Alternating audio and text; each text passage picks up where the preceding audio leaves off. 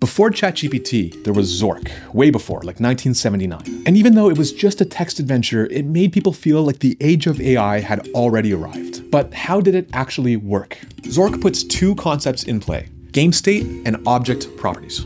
Game state is straightforward. You'll keep track of and update the player's current location, inventory, and other stats. This is what determines the kinds of objects and actions that you have access to. Object properties are pretty interesting. Every single thing in the Zork world is considered an object. Locations, characters, items, you name it. And each one of them is associated with a list of different actions that can be performed with or on them. For example, keys can unlock doors. They can also be thrown if that was something that you wanted to do. Now, in the code, every single action-object combo results in a pre-written response. So not only does Zork change the internal game state to reflect what just happened, it also prints this stored response out to the console.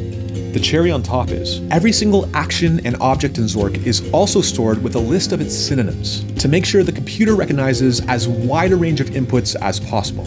If you want to see what this looks like in action, watch the full video linked below and subscribe for more content like this.